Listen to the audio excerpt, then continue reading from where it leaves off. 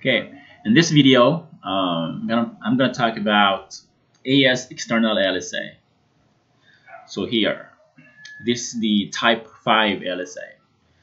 So AS external LSA is advertised by the ASPRs to describe the list of networks outside the OSPF domain. They are not associated with any areas. So basically, these are the networks or list of networks that the ASPR is injecting into the OSPF domain. So in this case, R1 is an ASPR router, so and it has this network here in another domain. In this case, AIGRP. So this network here is an AS external LSA that ASBR is injecting into the OSPF domain. So meaning that R1 is going to have one ASBR, one external LSA, and R2 is going to have, R2 is an ABR router, and it's going to have an external one AS external LSA, and R3 is going to have one AS external LSA also. So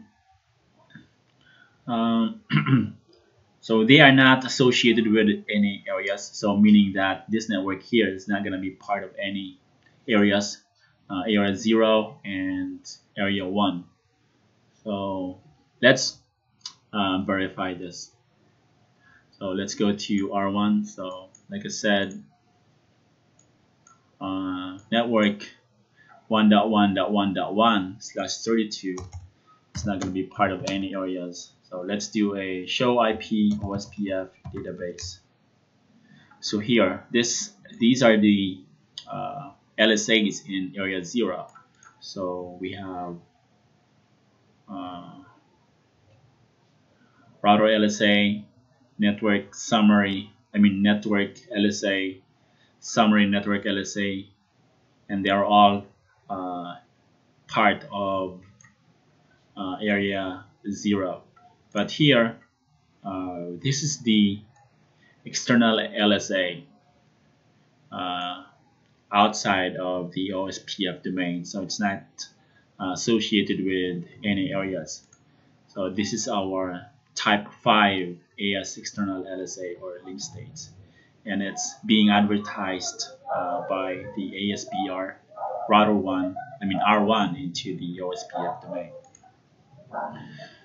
So you can actually look deeper by doing a show IP OSPF database AS not that external.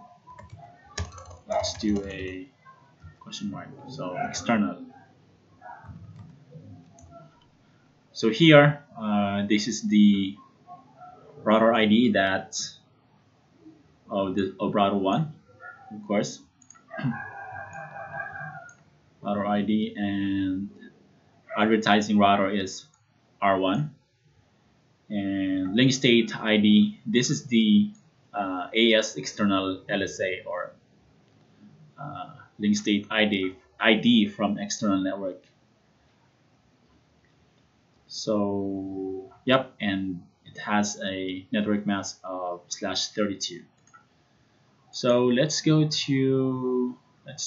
R3 first. So like I said earlier, R3 is going to have a AS external LSA as well. So OSPF, show IP OSPF database. So here, R3 is only part of area 1. So these are the LSAs in area 1. But here, Type 5 AS external link states, this network here is listed as an AS external link state as predicted. So, and it's being advertised by R1. So let's look deeper by doing a show IP OSPF database external.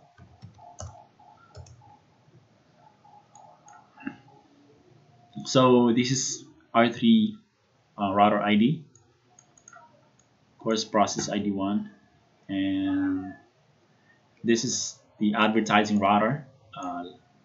Like it says here in the description, is advertised by the ASPR. So this the router ID of R1, which is an ASPR router, and this is the external LSA. So here, listed here, it says external network number. So let's go to R2.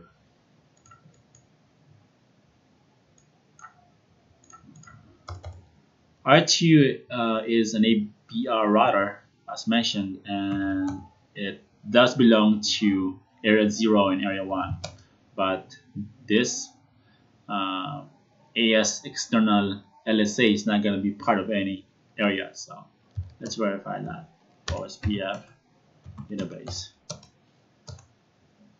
So this is R2 router ID, and these are all the LSAs in area 0, and these are all the LSAs in area 1. But here down below, says type 5 AS external link states.